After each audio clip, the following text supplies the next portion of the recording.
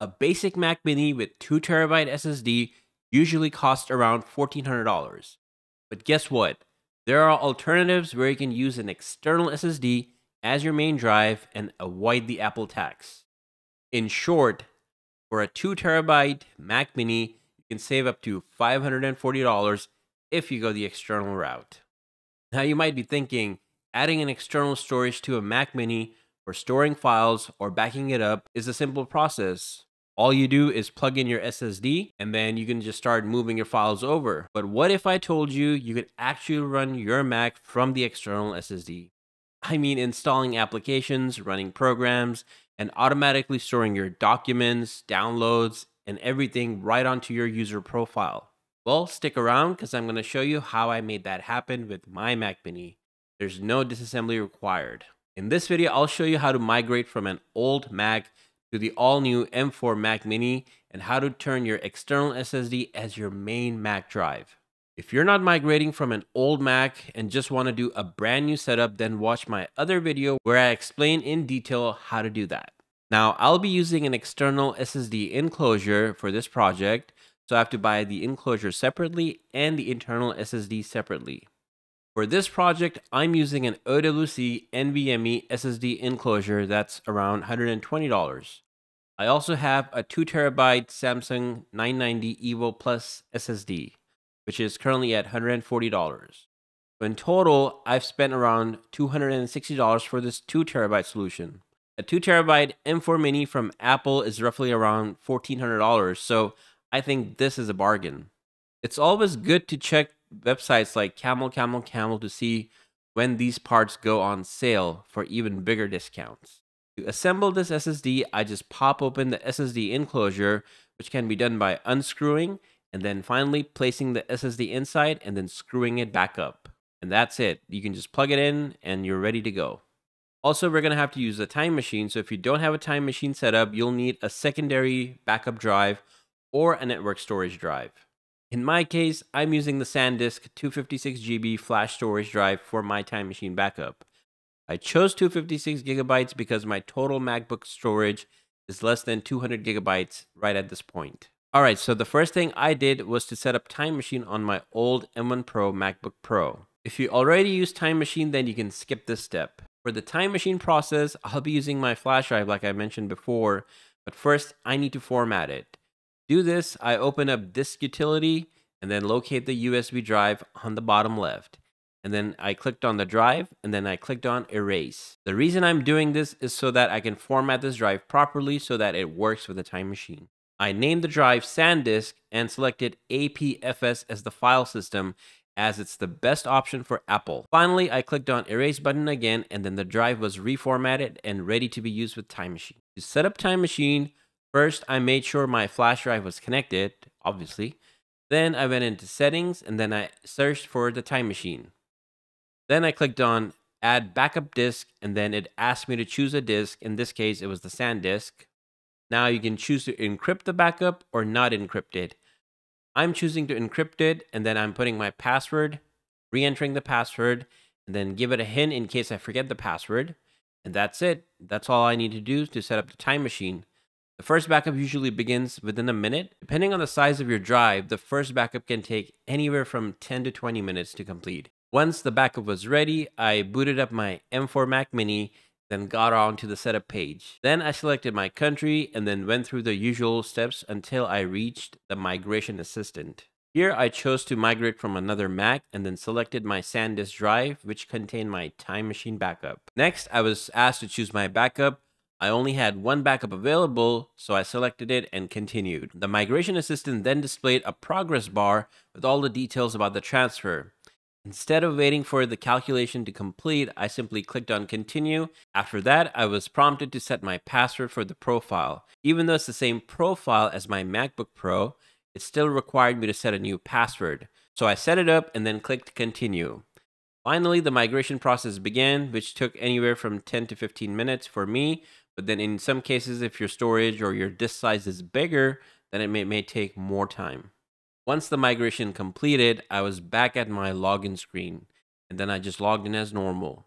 Since I use iCloud, I was asked to sign in, so I did, and then finally I was back at my desktop. At this point, I try to make sure that everything was in order, that my restore was successful. I confirmed that by opening up my browser, making sure all my history was there. It was exactly right where I left off, even my browser session. I also checked my most important thing, which is DaVinci Resolve, to make sure all my projects were there. And sure enough, everything was intact. To summarize, I managed to transfer everything from my MacBook Pro over to my M4 Mac Mini's internal drive. But now what I want to do is utilize this external 2 TB drive. So from here, what I'm going to do is try to move my profile from my internal Mac Mini SSD onto my external SSD. So I proceeded and connected my OWC SSD. Since it was a brand new drive, it needed to be formatted to correctly work with Apple. I used the spotlight to locate my disk utility, and then once that opened up, on the bottom left-hand corner, I clicked on the drive and then select erase. And finally, I entered the name of the drive, what I wanted to call it. In my case, I called it OWC. Next, I chose the APFS file format and then I clicked erase. The drive successfully reformatted and everything was ready for the next step. Next, I created a local admin profile. This is crucial because you must use a different profile to transfer your current profile onto the external drive. You cannot do that step while you're logged into the main profile. To create the new user profile, I clicked on Settings and then navigated to Users and Groups. Next, I selected Add User and then changed the user type from Standard to Administrator. I then provided the name of the user, which in my case I chose M4Admin. I also set the password and then re-entered it and then put the password hint in case I forget the password. Finally, I clicked on Create User. After that, the user was created and then I was ready to log out of this profile. So the next thing I did was log out of this current profile. Once I reached the login screen, I pressed the escape key, which showed me all available profiles. I then clicked on the M4Admin and then proceeded with the login. During the login, I was prompted to answer accessibility questions. I was even asked to sign into iCloud and utilize Apple Intelligence. I don't recommend doing any of that because we're just going to be logging to this profile maybe once. So don't need to set anything up properly on this one. Now, I was ready to move my profile from my internal Mac Mini SSD onto the external SSD. In macOS 15.1 or earlier, it's a simple process by dragging and dropping the profile onto the external drive. If you're on that version, you can probably do that, but in my case, I'm on macOS 15.2, and unfortunately, I have to take the longer route. So the first thing I did was open up Safari and then search for Carbon Copy Cloner for Mac. By the way, I'm not sponsored or affiliated by them. I proceeded with the download of the trial version and then I launched it from my downloads folder. I agreed to the terms and conditions and then clicked on trial. Then I had to specify the source and the destination. With the Carbon Copy Cloner software, you can copy an entire internal drive onto the external drive.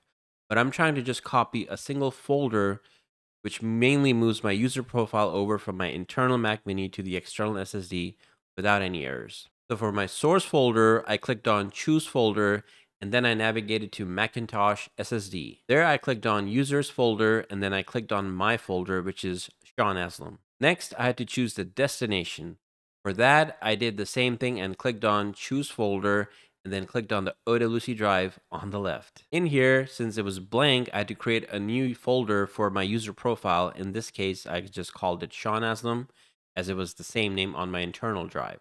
Next, I clicked on the Start button, and then a message popped up asking to install CCC's Privilege Helper tool. Basically, this tool needed elevated privileges to do what it needs to do. I clicked on it, and then the message popped up. All I had to do was drag the fish to the left of the screen, and then the settings for the disk access showed up on my screen. I clicked on the full access option and then entered my password, and then the Carbon Copy Cloner tool had to restart. Now I know it sucks we have to do this twice, but this is the most straightforward approach. Basically, at this point, we had to reselect the source and the destination. And just to recap, we're selecting my user profile folder from the internal drive, and then selecting the external folder, which I created earlier. So I went ahead and did that again. And then once I clicked on Start, a message popped up saying that some of my files may be deleted during the transfer. So I clicked on Preview and then made sure that in the preview there were no errors or any of the files would get removed. And sure enough, everything was clear. There were no errors and everything was ready for a smooth sail. I closed the message and then clicked on start again and then clicked on run now. Process went smoothly and then my user profile got cloned onto the external drive. Just to make sure everything happened correctly, I clicked on the show event button and then sure enough, I had no errors or anything went bad. So everything was done smoothly with this tool. Now that I got my user profile copied onto the external drive, the final step was to update my home directory location in the system settings. To do that, I opened up system settings, went to users and groups, and then located my user account, which is Sean Aslam. I right-clicked on the profile and then selected advanced options. And then I scrolled down to the home directory location. From there, I clicked on choose and navigated to the external drive OWC and selected my username folder. Confirmed the selection. And that was it. My profile was successfully mapped to the external drive in macOS. After that step, I rebooted the Mac Mini and returned to the login screen. I pressed the escape key to get back to see all the user profiles, and then I clicked on my profile, which is Sean Aslam, and then logged back in. Once I was back in, I had to do one very last and important step. That was granting ownership and permissions to the OWC external drive. Basically, what I had to do was grant my user profile ownership to the external SSD. For this step, I clicked on the OWC drive and then I clicked on Get Info. Then on the bottom left, there's a lock icon. I clicked on it to unlock it and then it prompted me for my password, which I put in.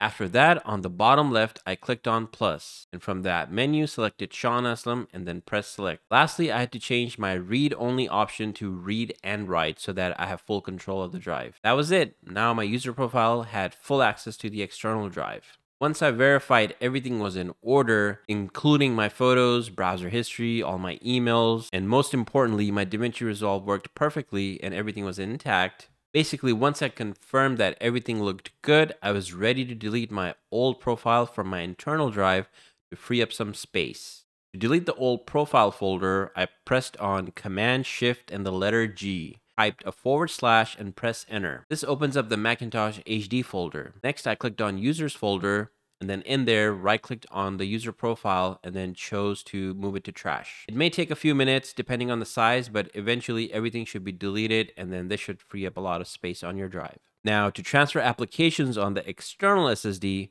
I first created a new folder on the external drive and named it Applications with an uppercase A. Do note that macOS is very case sensitive. Then I opened up my internal applications folder and dragged the applications that I wanted to move onto the new drive. However, since this process copies the applications rather than moving them, I had to manually delete the applications from the internal drive to free up the space, and also to avoid any duplicate. It's important to note that not all applications should be moved to the external drive, and in some cases, not all applications can be moved to the external drive. For instance, DaVinci Resolve is primarily designed to run from the internal drive. I'm sure you can get it to work off the external drive, but then next time if there's an update or you gotta reinstall it, everything's going to be screwed up. Additionally, there's another option for managing applications in the App Store. Open the App Store and then go to App Store Settings. And then check the box that says download and install large applications on separate disks. Then select the drive. In my case, I chose the OWC drive. And what this does is that it moves larger applications onto the external drive, but any smaller applications less than 1 GB remain on the internal drive. As an example, from the App Store, I downloaded Asplat Legends, which is approximately 8 GB. The application got automatically installed on the external drive. And that's pretty much it for setting up your external SSD with the Mac Mini. By setting up an external SSD as the primary drive on my Mac Mini, I was able to save over $540 while maintaining performance and flexibility. My external SSD is actually faster than Mac Mini's internal SSD. Now, I admit that the process is a little bit complicated. You have to migrate data, format external drives, transfer a user profile, and then you gotta tweak up a few things. But I think it's worth it in the end, for me especially. Well, let me know your thoughts in the comments below if it's worth getting the external SSD and then moving your user profile, or is it just better to just pay up at Apple and then get the 2 TB Mac Mini straight from Apple? Thanks for watching. If you found this video helpful, don't forget to like, subscribe, and hit the notification bell so you never miss an update. Let me know in the comments below if you have any questions or if you tried to set up yourself. I would love to hear your thoughts. Stay tuned for more tech updates, guides, and hands-on tutorials. Until next time, take care, and then I'll see you soon.